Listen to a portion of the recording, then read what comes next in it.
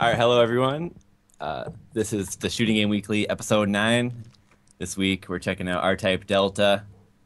It's the fourth game in the R-Type series, and it's the first one in 3D. It's a really epic game, really cinematic, and it's gonna be a really cool episode. Kind of mentioned in a tweet on Twitter, like this episode's kind of be like a bunch of guys watching a sci-fi movie, but a little bit more than that. Like I really like the presentation in this game, but yeah. So R-Type Delta, and this week, joined by myself and Frenetic.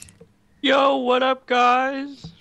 Also, Ghegs, who is also the player of the replay we're checking out. He did a no miss, no death 1cc of the game, and we're using his footage. So how you doing, Ghegs? Hi there, doing fine. And also joined again by Illyrian from the Mushi Futari episode. How are you doing, Illyrian? Hi, thanks. Thank you for inviting me back on.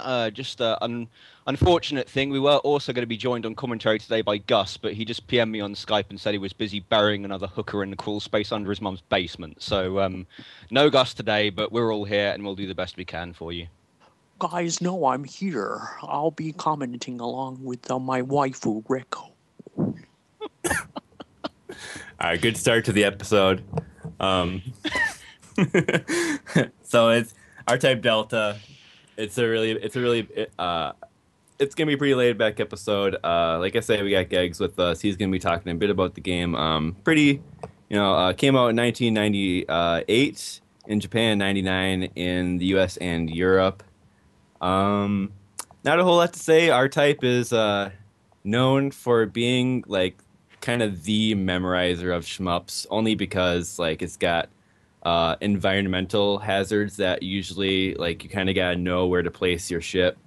So Ghegs will probably mention that as we go along a little bit, but this is very much so it's a true R-Type game in that sense. I think you're gonna see like some kind of weird positioning of the ship and stuff, but not too much to say about the game itself. But yeah, this is the complete opposite of Mushi Sama Futari Ultra.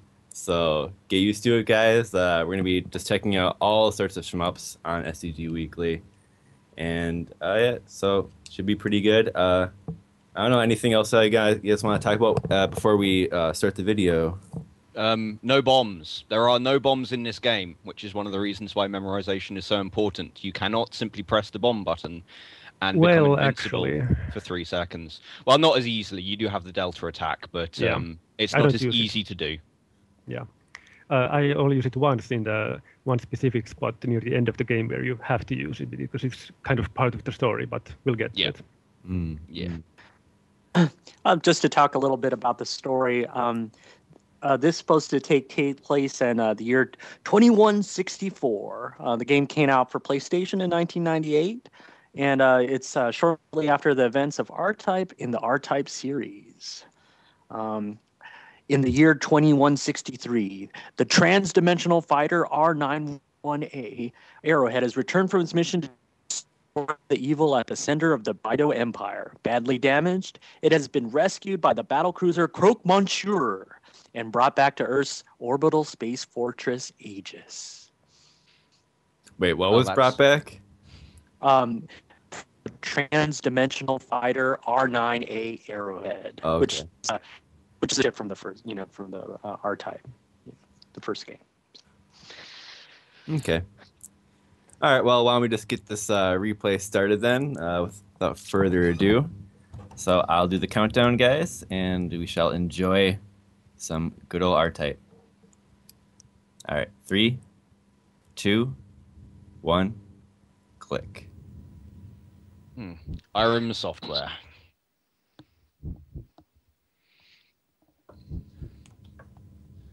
I really like this intro. Yeah, it's awesome. I like the fact it brings up all your options and puts, pilot name Ghegs up on the screen as well. It's like $6 million man. We can build him. We can build him. We can rebuild him, make him stronger than before. Yeah. Indeed, indeed. No, the presentation of this game I think is fantastic. The cinematic style, it's great. It's like almost kind of like a Panzer Dragoon kind of style of presentation in some ways. And it's really refreshing, you know. You get so used to being in the arcade or whatever and playing games that are designed to give you the minimum presentation and the maximum of coin stealage. So to see a game that takes a bit more time with the presentation and lets things be a bit more kind of dramatic, it's refreshing and it's really enjoyable to look at, I think. Yeah, I noticed in this game, you have a lot of like different camera movements with the background, and even like when Ghegs is moving around, it shifts like the backgrounds, which you see him doing it there. It looks kind of weird.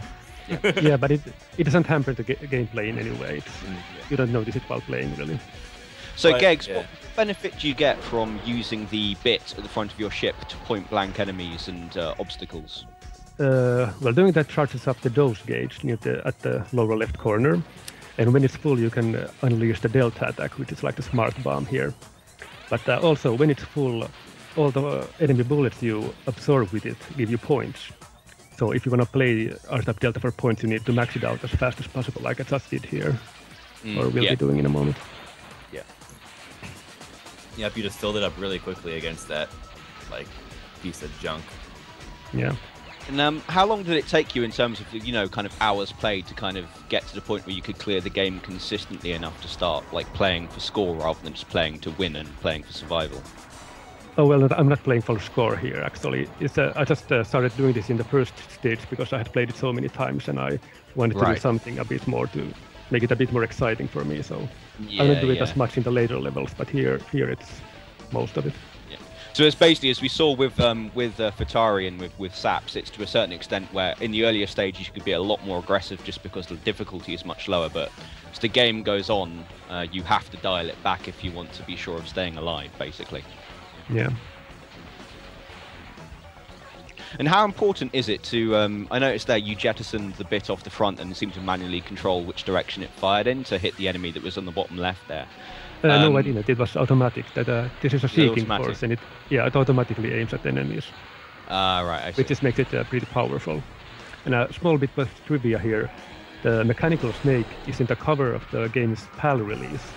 Though in the US and Japan releases it was the Triceratops, which is, I don't know why they put it in the PAL release, but weird.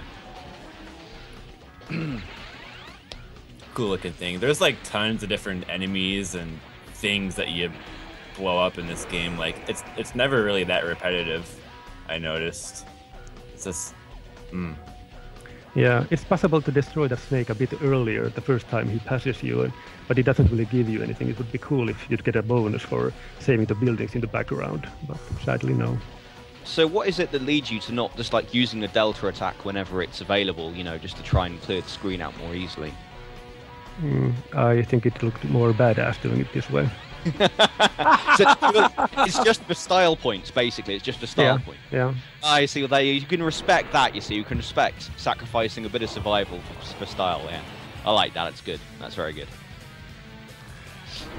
These bosses are awesome as well. The big, kind of dramatic-looking bosses with the multi-parts, very Darius or Gradius style as well. Yeah, I like bosses where you can destroy the bits and pieces of. Like you can do here with cannons and stuff, but actually mess up a little here. I was supposed to destroy both of the engines on the first pass to destroy him quicker, but I failed it, and now it takes a bit longer. Yeah. But there's no bonus for speed killing, so again, just I missed out on some style points. Does the order in which you destroy the parts have an effect on what attacks it uses against you? No, I don't think so. It's always the same. And I see also there you kind of stuck your bit right into the face of the boss and let it sit there and just grind points off the weak point of the boss. Does that always kill it more quickly than just firing upon it with auto shot? I like sticking my bit. It's very good. Yeah, go ahead. I like sticking my bit and grinding away too. It's a good advice for a lot of things.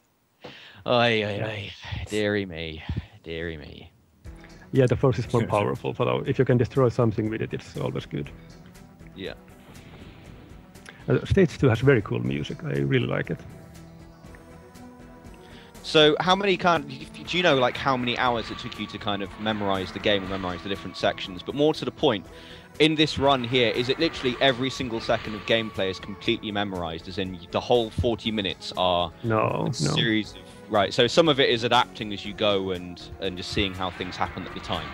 Yeah, you don't have to memorize everything, just some key parts where you need to know what to do. But like this here, you don't really need to. It just everything comes from the front for now. So you just react what's happening. But I'm guessing, like, as the game goes on and you get towards the end of the game, the amount you have to memorize will increase. Like, you'll have to know more and more and more of the game off by heart as you get later and later through it, right? Yeah, and you need to be more accurate. Accurate in where you are and what you do. But you can still wing it pretty far in the early stages. How would you compare the difficulty of this to like the R-Type arcade games? I know you've played those ones too. Yeah. Well, the first game's first loop isn't that hard, so this is maybe more difficult than that. But both loops of the first game, I think that might be a bit harder overall. No loop in this, right? No loop, no. And then there's R-Type 2, which is much harder than this one, I'd say.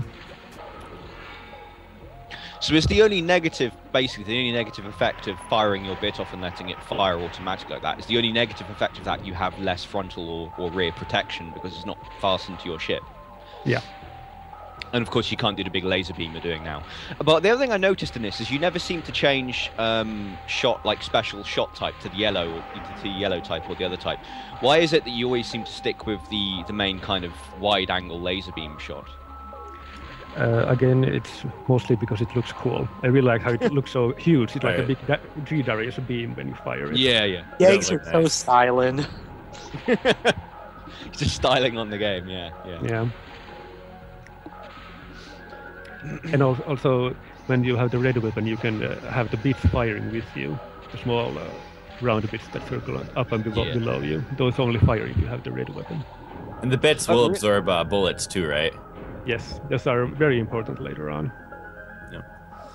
So really, you've got, of course, that's the point, is you don't have, it's not easy to kind of get out of danger in this game so much, but you have protection above and later on below as well, and you have the bit on the front with a big blade coming out the side of it.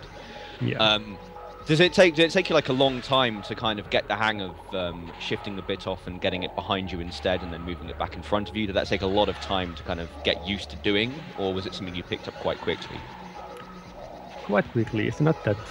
There's nothing that much. There's not any magic to it. You just do it. There's nothing complex about it. One thing that's fun about this stage is when you go in the water, the music is underwater-esque. Yeah, it's very cool. Really, just a lot of tension to that presentation. And its sound effects are all really cool. Like the bugs are squishy. You like the various explosion sounds. All like the special effects. I feel like Irem was not afraid to use all the effects that the PlayStation has, despite the PlayStation having that gritty kind of polygonal look to it. I feel like the grittiness almost fits.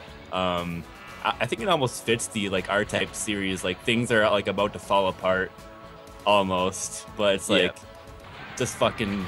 You got mechanical fish fucking exploding and shit. I mean, the thing is, of course, the water effect here. I mean, the thing is also, of course, at the time, for the time when this came out in '98, these graphics were pretty state of the art as well. Yeah. So we look back at it now and it's viewed in a different light. But back in the day, graphics like this in '98 would have been extremely passable and looked pretty much basically gorgeous. I mean, they would have looked gorgeous for the time. So. I mean, I would say this is some of the best PS1 graphics in any PS1 game. I mean, the way they use it is just great. Like, look at that lighting on the ground and the use of negative space with the darkness in the background. You'll notice that throughout the game, too. Yeah, it's really interesting. From Black Oak's translated interview with the R-Type Delta developers, they developed this game right after one of the first polygon shooters came out, Raystorm. So this was, they just did this like after Raystorm came out. So it's really an accomplishment, yeah. You kind of smashed that boss to pieces, huh? Yeah, he was a great example of positioning. I first positioned myself so that I can fire at the boss's lower part before it's even on the screen all the way, and then it's fast to destroy that part, and then the second part it's really quick to destroy the mouse thing would lunge at you whenever you were under it. So you just kind of do this back and forth for a while and kill it. That's one thing you see in R-Type games is whenever you get a good shot on the weak point, like the bosses go down pretty quickly. Yeah. Shoot the core. Shoot Yeah, I was the playing ball. I was playing R-Type Final on the PS2 a couple of weeks ago, and there are a couple of places in that game where if you get a fully charged like level 3 beam weapon, you can almost one-shot some of the bosses in that game. Yeah. It is badass. Like, one shot the boss, like, fuck that boss. Yeah. Get out of here, boss. You know, it's like, nah, nah, I'm way more powerful. So when you play this game, and obviously you have to play this game a lot to get to the point where you can, no miss it.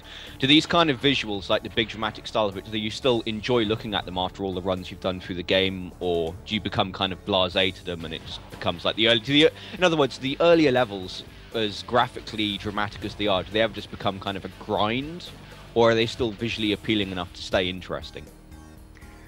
Well, they're visually appealing, of course, but you also start seeing them as just this is where I need to be. This is a point of danger. You don't really see the graphics when you're really focusing. You just need to see what you need to do and where to be.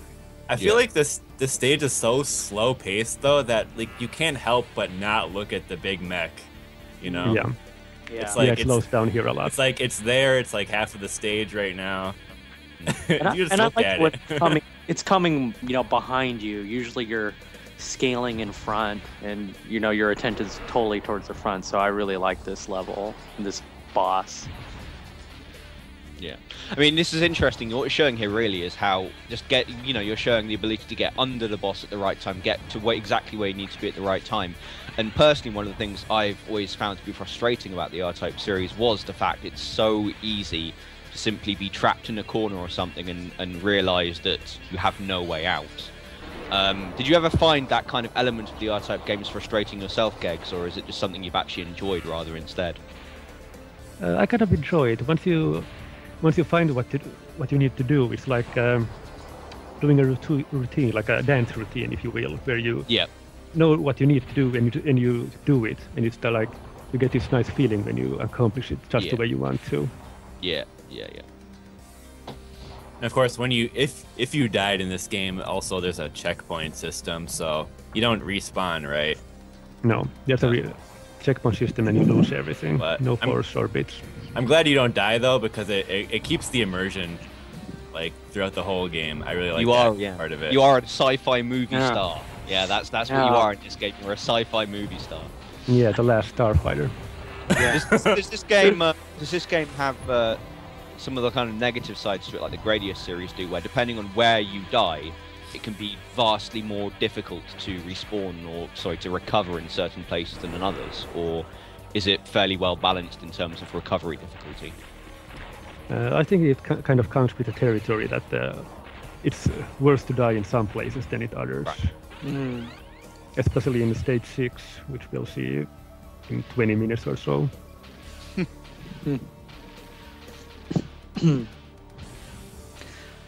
This is actually the hardest part coming up if you're playing this without using the force at all, which I tried to doing it a couple of times, but this boss is really hard without it. You kind of make the game more interesting by not using it. Yeah, I tried doing that here, and I've tried doing it with the original R-Type. It's really interesting. You have to play it totally differently. Yeah. So what are the different shot types you could have if you were collecting the blue orb or the yellow orb instead? The blue orb has these kind of arcing lasers that go at 45-degree angles, which also stick to enemies. And the yellow one is this kind of middle-range flamethrower thingy. Right. So a little designer note about that laser. This was the ship that the designers, according to Black Oak's translation of the interview, that they had the most trouble with, because they knew how to do the R9 ship, because that was from the first series. And the next one that they did was, but then the RX lasers gave them a lot of trouble, like how it would act or how it would function in the game. So that really slowed down their programming. They revised it over and over, and the designer, Hiroya, says that's his favorite weapon, much like, in Truxton, the blue laser. So these lasers, these designers really like them. Yeah. Yeah, the Truxton blue laser is awesome. So that's the point actually. When you were kind of playing this game, and you were able to kind of get through it and clear it, and you started pushing onto the no miss. This is something that happens. I don't know about others, but it certainly happens to me a lot. Where even if I can clear a game, I'll occasionally lose lives stupidly, like by just losing concentration in the early stages. I think it happens to all of us now and then. With this game being so memorization like heavy, how often, if you went back to play it now, would you find yourself like losing lives in stupid places in the first 3 or 4 levels, or would you be able to fairly consistently get all the way to like stage 6 or stage 7 without losing any lives or taking any damage at all? I think I could make it to stage 4 probably. I mean, I haven't played the game for like 3 years. Right. Yeah. But here in stage 4, there's a lot of crap falling on the ceiling, and Yeah. and there's this maze section coming up that's a bit more heavy on the memorization. I probably wouldn't be able to do that right off the bat. So once again, another type of scrolling here. Now we're scrolling upwards. We're scrolling back, scrolling down. They're really using all the types of scrolling, and you can manually scroll in this stage too. A bit, yeah. Sorry, you can manually scroll the screen on this stage? Yeah, left and right. Oh, right. Oh, I see, just by moving to the left or the right of the screen, you mean? Yeah. Okay, right. Like Parodius style in the, like, the wider open arena sort of areas. Yeah.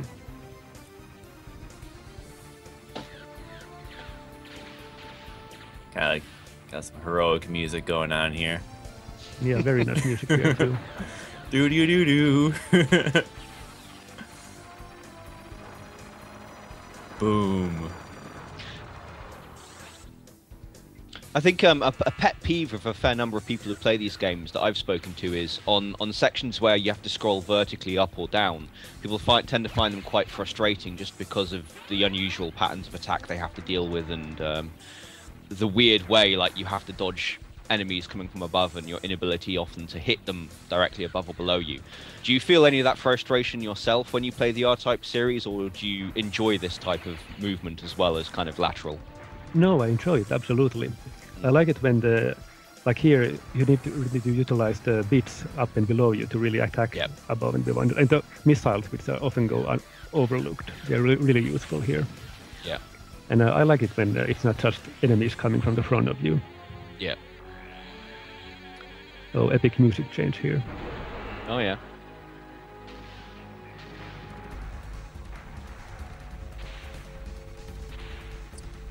This section I thought was interesting because, like, on the cover of at least the North American CD, like, they say, like, now in 3D. And, like, I just think of this section because it's got, like, these platforms you see from the background rise up into the foreground. And it's a kind of interesting perspective, too, because you're over, like, it's, like, you're over this chasm. So they like really used all the different kinds of way to utilize the 3D. Like we really can see there. We can like see they there really think about it. You can see what he was talking about there, where he literally just peeked up over the top of one of those blocks and dropped a missile down onto an enemy below there. Missiles don't usually get much love, but they're good. Yeah. The missiles in this game, they're basically kind of, well, they don't fire very fast, but you can just hold down the button and spam them as often as possible. In this game, right? And the different ships have a different kind of missiles. Yeah. Okay. Now, to say, because I mean, I know other R-Type games have the missiles that drop to the ground and run along the ground and stuff like that as well. But these green ones seem to just drop off and explode wherever they hit. Yeah, and they go a bit further. Yeah. Yeah, they remind me of the Gradius bombs a little bit. They don't arc as much, but that slow drop kind of reminds me of those bombs. Oh, epic music change, fantastic. Oh.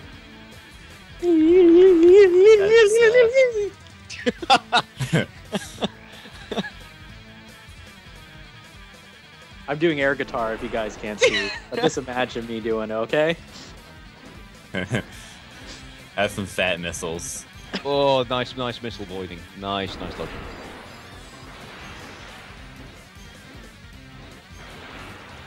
Yeah, I love when shmups have like these unrealistically large missiles. Oh, it's fantastic. Yeah. Yeah. Oh, you see that epic music. Only one of two things are happening: either a boss has just spawned, or Gus is chasing a hooker. But in this case, it was a boss spawned. Guys, I only have one waifu, but I galley with hookers. Yeah. That is a awful Bane voice. That is shocking, man. That is unbelievable. Okay, stage 5 is like a tribute stage to the first R-type. Many elements from the first game show up here. And here's where, it gets kind of freaky like the original ones, too. Yeah. Yeah, these are from the stage 2 of the original R-type. The bugs. Yeah, and the brain thingies. Those two, okay. Oh. Whoa. I'm a big fan of the imagery in this game and the way it kind of actually goes for like a horror style approach in a lot of places. Like, it's really refreshing for this genre, you know. Yeah. Biohazard. I wonder if this is like a homage to like Life Force as well. You know, the bio horror. I don't really think so. I mean, the R-types have always been about this biological horror that is Bido, so they have their own thing. It's not necessarily connected to Life Force. I see. Got some. What are these green pieces like? I think they're just dead enemies or dead somethings falling from the ceiling. I don't know. Some monster shedding its chunks on the. And again, like you have like the black space in the background that's just used stylistically. I like it. So I mean, you're not really using it as we said, but if you use the delta force here, like on say a screen of these enemies, would it just wipe out the entire screen in one go, like no problem? Yeah, the screen goes all shaky and wavy and acid trippy and everything. So it's like it's actually like a genuine smart bomb. It will literally wipe the screen clear of anything that's not a boss. Yeah. Right.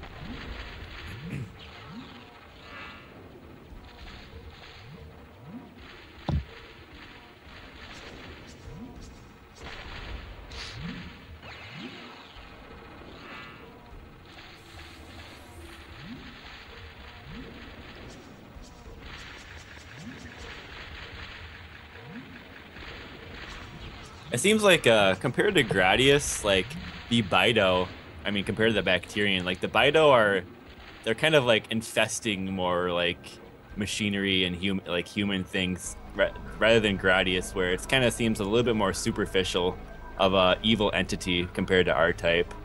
Yeah, Bido is this virus-like thing. Oh, and here we're starting the stage 1 tribute. Oh yeah, here we are. This part is really strict memorization, really. Yes, he just went through that one little gap there. Could have got trapped. That stock explosion sound, gotta love it.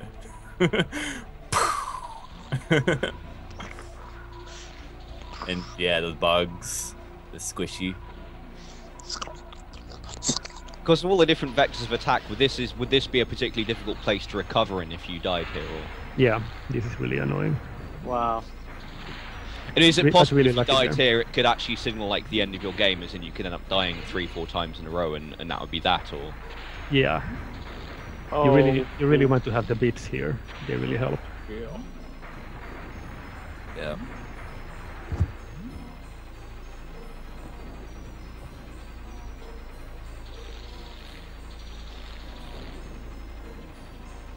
Almost feels like a Silent Hill environment or something. With the music too. This is creepy. Mommy.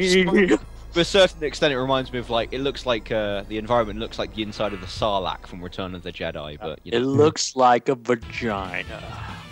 Oh, we're having one of those in a moment. Yeah. And quite frankly, Frenetic, I do not know what kind of vaginas you've been seeing, but they don't look like that, man. I'm sorry to break it to you. You should have seen some girls I've taken home from the bar when I was a young lad. Yes.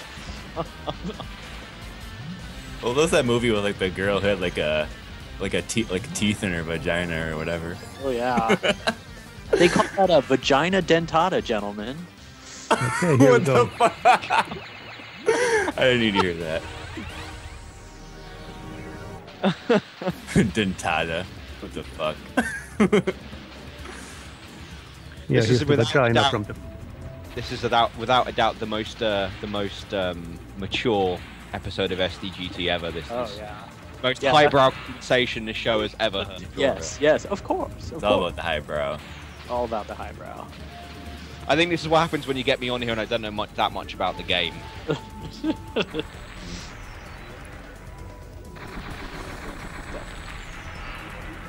So they just destroyed some weird heart thingy. Yeah, that's the second stage boss from the first game, and that's very much a vagina. Okay. With ears and things.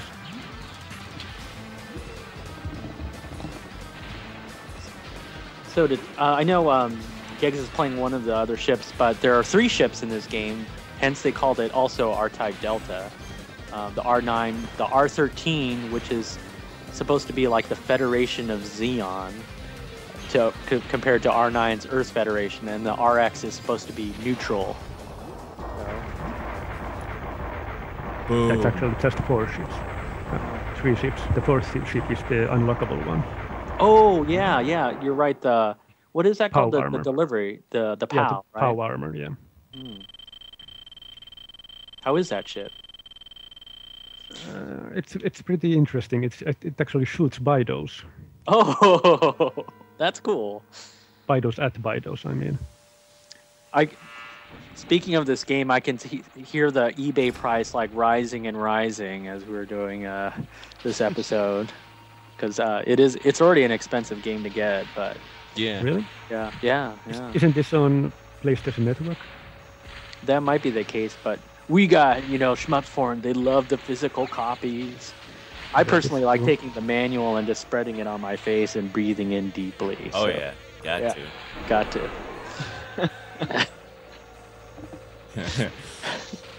I did that recently with Dark Souls. Picked that game up. Really like that game. Oh, yeah. And that's Yeah, a good my app. housemate got me the PC special edition with the art book and stuff for Christmas. Oh. It's a very what a nice package. present. Oh, what a nice present. Package. As long as you can mod it to actually make the graphics work properly, because out of the box it doesn't work properly. So That's part of the challenge. that is part of that's adding to the resale value. The fact that it doesn't work. I like how grotesque the enemies and things are in this stage. Yeah, it's excellent. It's really good. This is seriously R-Type's all the hallmarks of R-Type series, the design and the enemy style and so on, are the things that make it so compelling for me. Like it is unique in this way. Like Gradius and Darius do it a little bit, but they also go far more kind of out into the realms of fantasy and mysticalness with like big sand lions jumping at you through the air and stuff like that. I really like the kind of the steady style of presentation here, where it's basically always about this race of mechanical biological weapons.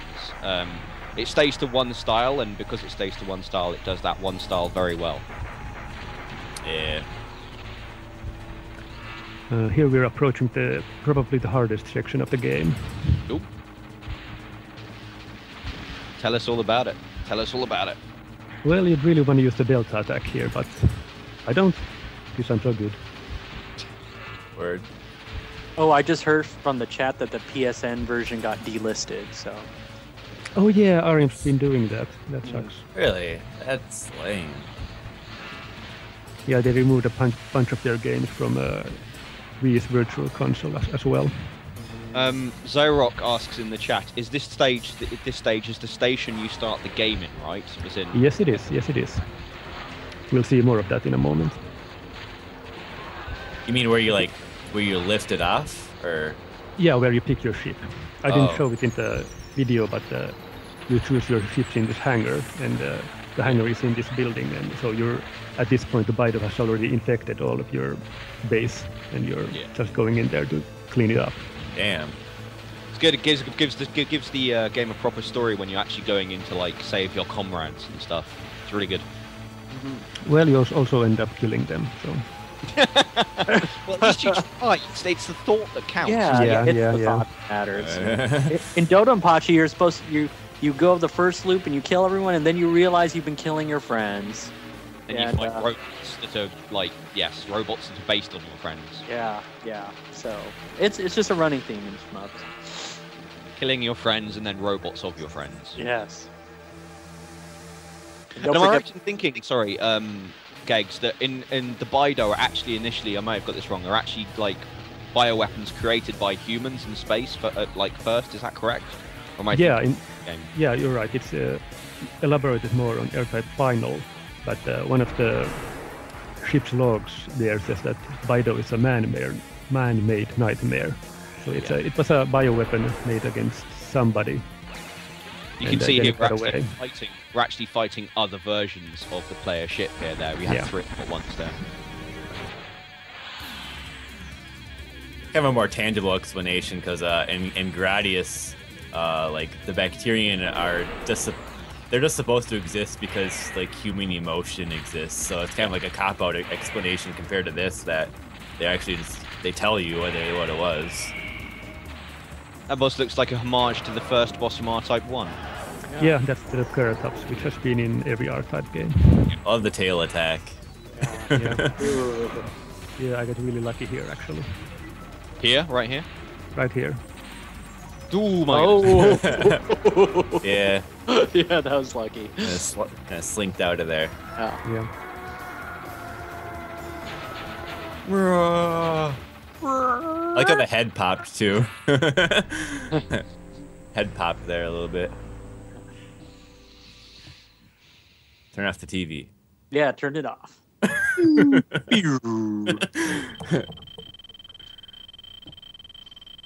I love that little like sound clip that plays at the end of the stages too. It's just something about it, like. So you're 8 minutes away from the end of this run. At this point, when you're doing this like a run of this length, do you start to find it, become more difficult to stay focused because you've been concentrating for 30 minutes plus now? Does fatigue start to set in at all at this point in the game for you?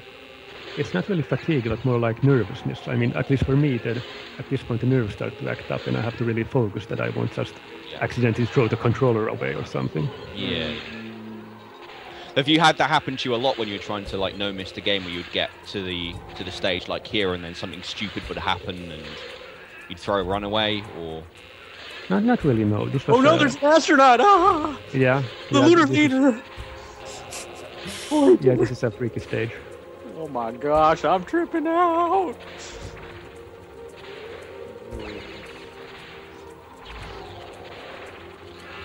Yeah, you get the wandering sperms there. Oh yeah.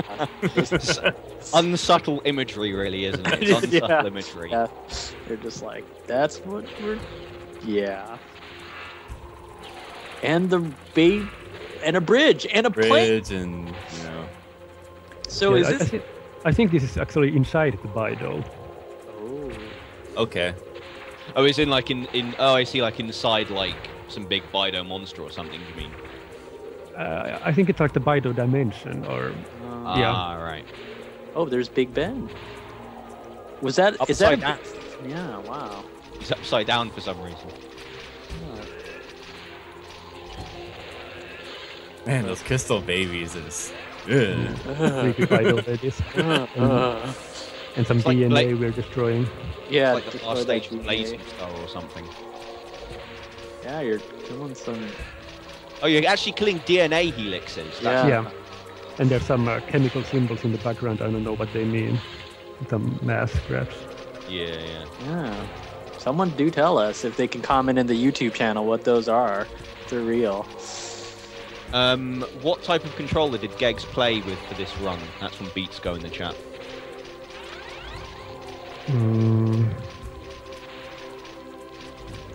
Hang on.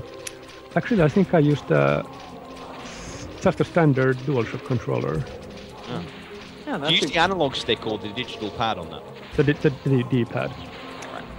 This one has the speed control, not the shoulder buttons, so it's handy to have them here.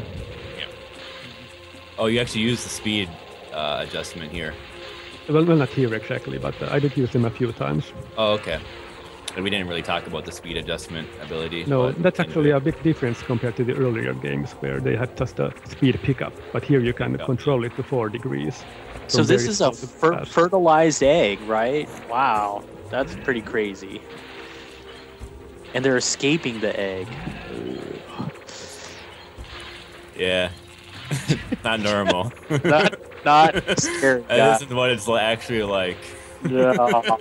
That's They kind of look like the probe weapons, the ancient probe weapons that they use in Stargate SG-1, I think. But the ancient The ones. sperms? Yeah, ancient ones from Stargate SG-1.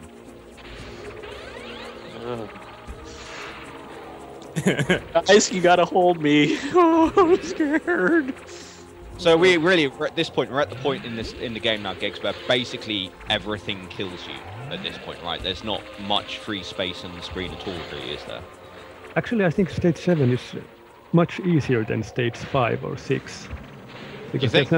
there's not that much environmental hazards, so it's mostly the enemies flowing around. But overall there's more space to go around.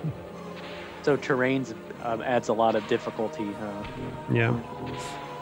How would you reconcile, like, when you're playing a shooter where you can destroy everything, but then there's that pesky terrain, and which are a hallmark of horizontal shooters to get around? Like, what kind of enjoyment do you get? Like, oh, I avoided that, or I just think it makes for a more interesting stage design when you have to dodge something that's undestroyable, and also bullets and enemies. It just makes for more interesting patterns.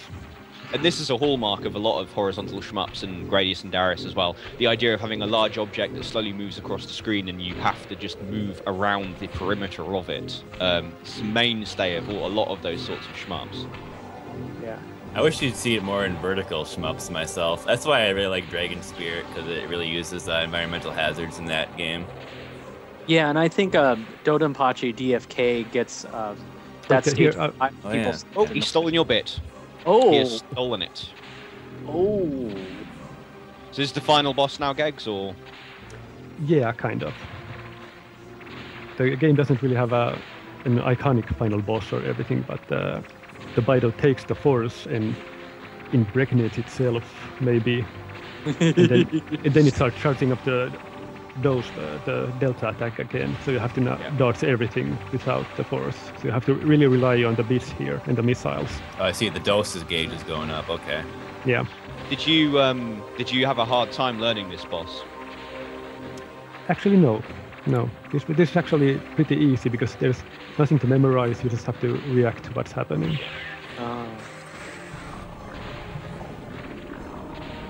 Oh, there we go.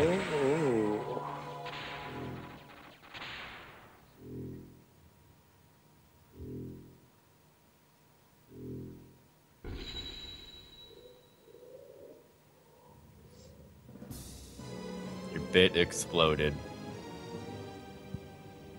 A winner is you. Yeah. And now we're Excellent. escaping from the Bido dimension or whatever this place is. Good stuff, Ghegs. Good stuff. Thank you. Hey, I like how they let you shoot here. Like. Yeah, that's not me actually. That's It isn't. Yeah, that's the computer just Cutscene doing itself tastic. here. Oh, I thought it was like you were doing stuff. Yeah. No. So, I mean, Ghegs, if you wanted to try and kind of, to a certain extent, sell the R-Type series to people who hadn't tried them before but were thinking about doing it, what kind of would you say are the really best things about the R-Type series that might compel someone to try them? Well, as we've just seen, they have these great set pieces and music and imagery, but also the gameplay is very solid. It's very, very well thought out, I think. Yeah. Do you prefer these sorts of shmups to, say, Horis like, the bigger, brasher Horis like Pro Gear or Blazing Star?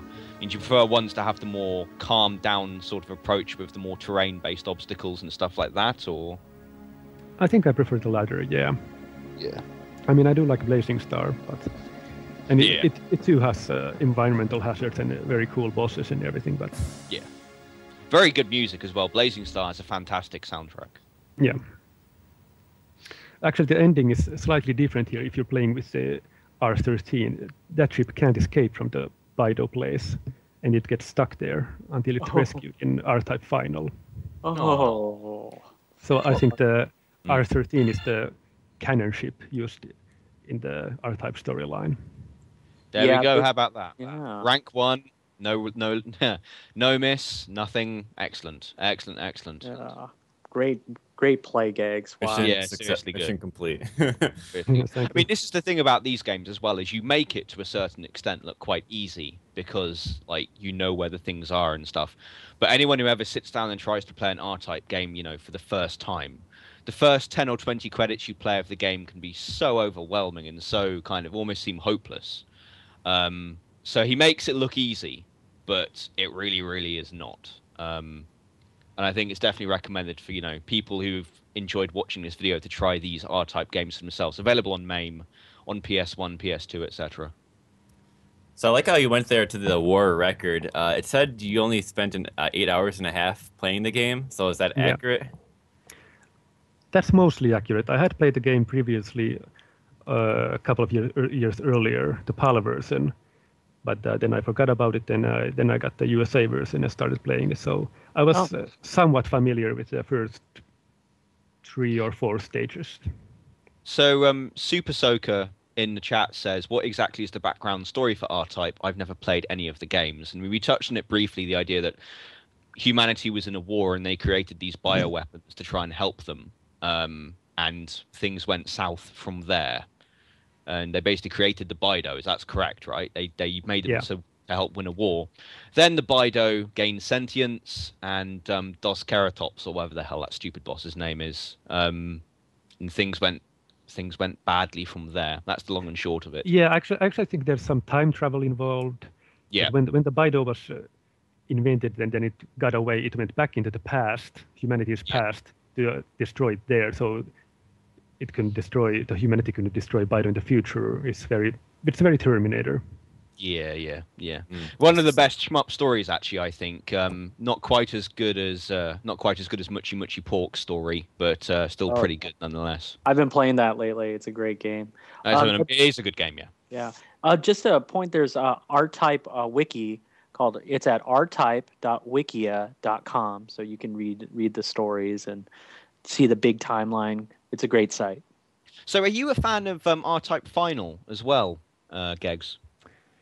I don't like it as much as I'd like to. It's much more slow-paced, and I think it kind of went overboard with 101 ships. Yeah, I have that with PS2, and I've never understood the point of having 101 different ships. It's a ludicrous number. Some of the ships are completely useless. You can't do anything with them, and some of them are so powerful you can just breeze through the game. Yeah. Have you actually 1cc'd it? Have you played it enough to get a clear of it, or? No, I haven't. I do have it, but I don't like it that much. I'm not sure if I'll ever do it. Have you cleared all the other ones, like 2? We know you've done the original, but have you also cleared, number 2 and Leo and stuff like that? Well, to be fair, I've only cleared the first loop in the first game. I really like loops, and I've been meaning to get back into 2, which I think I'll do soon, inspired by this event. Yeah. So you think maybe at some point in the near future we might see a no miss of R-Type 2 first loop from you? Maybe. Maybe. In the meanwhile, I also no missed Polestar, which is made by the same people, or at least some of the same people. Very similar game. Yeah. So for those who maybe don't know, where can people check out your other replays? What is your YouTube channel or website?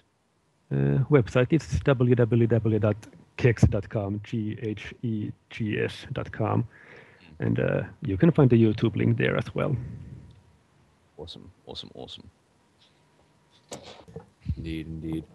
I just want to go back to the how much this game was about the presentation. Like, I like how at the very end of the game it went straight into the credits. Like, I kind of I don't know.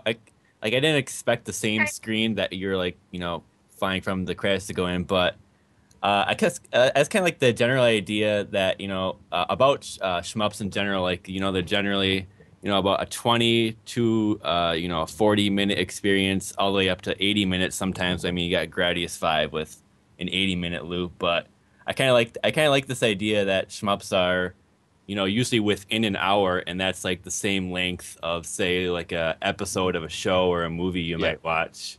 Yeah. Well, you want to think about the classic example of this. The most classic example of a story-based shmup I can think of is, of course, Lilac Wars on the N64. It's not strictly speaking a shmup, but Wait, the point Star is, Fox? yeah, Okay. and it has a lot of the elements of shmups, and you can see that I think is a good example of kind of movie style presentation mixed with this sort of genre of game. And I've often thought that if a developer wanted to get shmups back into the mainstream, all they would really have to do would be to merge the Star Fox style presentation with even just shmup gameplay or bullet hell gameplay, but mix it with a proper story. Sinomore tried that a little bit, but of course Sinomore had terrible gameplay that made you want to die. So that didn't work so well, but he was certainly in the right zone. And I think the R-Type series, ever since really 1987, has been almost to a certain extent, in my opinion, pushing towards that goal. And it's just a shame that this series of games hasn't got more recognition, and it's just a shame, even bigger, that Irem, of course, has gone out of business. That is a real shame. Yeah, Yeah. that is. I would have loved to see R-Type Delta HD. Yeah. Oh, yeah. But this is the point, was there was about a 10-year period of time, really, from when the PS2 came out, when, shmups, arcades by then were really, really dying, and shmups like on the PS2, not, apart from Siberia and maybe a couple others, there's not a particularly great collection. So it's like this 10-year gap where very little kind of came out, and I don't count Radiant Silvergun because that's a horrid game. But it almost feels like we could, Sinomore started to a certain extent, I think, a little bit of a shmups revival in Jamestown as well. Yeah. And I think if a games developer would just take a chance, I think, they may find there's a lot of money to be made in this genre. And I think Dark Souls and Demon Souls is really seen. You've seen that hard games can sell well. Super Meat Boy as well.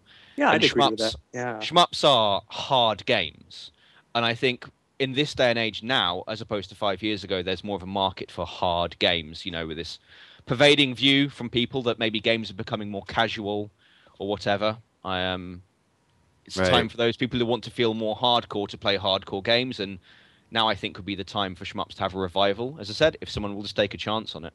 Yeah, I'd agree with that too. I find myself as like a lifelong gamer. I've kind of settled on this genre given like my time commitments. You can get so much enjoyment and challenge in just such a short time with these games. Yeah, that's the point. Actually, Ghegs, I didn't ask you, how long have you been playing shmups for? I think around 11, 12, 13 years, something like that.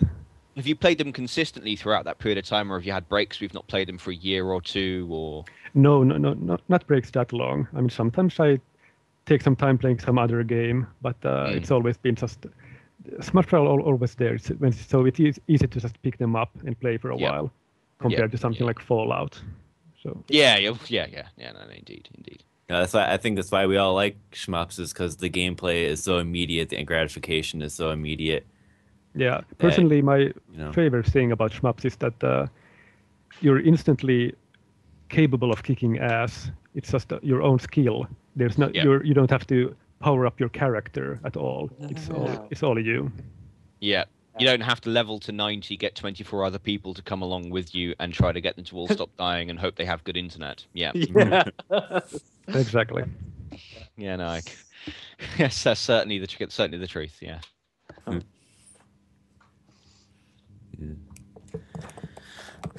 Well, that was a really good episode. I'm happy we checked out R-Type Delta. Indeed. Yes. Almost complete opposite of Mushi Futari Ultra. And yeah, I mean, kind of about that story aspect, like with Dark Souls and R-Type Delta, like you have the gameplay, it goes with the story, because I mean, in R-Type Delta, you have the Bido, and you see these enemies that are like completely infested, and like when I was watching this replay, like it makes me wonder, like what happened, like what happened to like these things. And well, why don't you just go and play R-Type Final, and then you may have a measure of understanding. Yeah. There you go. There's the hook for everyone watching who wants to know what the next chapter of the story is. Go get R-Type Final for the PS2. It's like £5 online. Yeah. All right. All right, so I think that'll do it. Thank you, Ghegs. It was a real pleasure having you. Yeah, thanks for having me. Yeah, thanks for coming on, Ghegs. Thank you. Do we know what we're doing next time yet, or you guys are doing next time yet? Another horizontal game. I know that for sure. Don't know what yet. Yeah. We're taking it down. Giving some love to the Hories. But yeah, guys, we're always taking suggestions. So if you guys got a good horizontal shmup replay, PM either me or Aquas. Aquas. So yeah, let's do this. Yeah, let's do some horizontal shooters. God, that is. Oh my goodness. Do it all all right, well, guys. the Well, way. look, thank you for having me on. And, Yeah, thanks. Thank you, everyone. Yeah, do it all the indeed. way. Do it all the way. Go full shmup. Go full shmup. Always full shmup. And thanks to the viewers. Tell your friends about STG Weekly. Spread the word. Shmups are awesome. Spread the gospel. Guys, and a big thanks to Soda. Thank you, Soda. Yep. Thank you, Welcome Mr. once Soda. again. Thank you.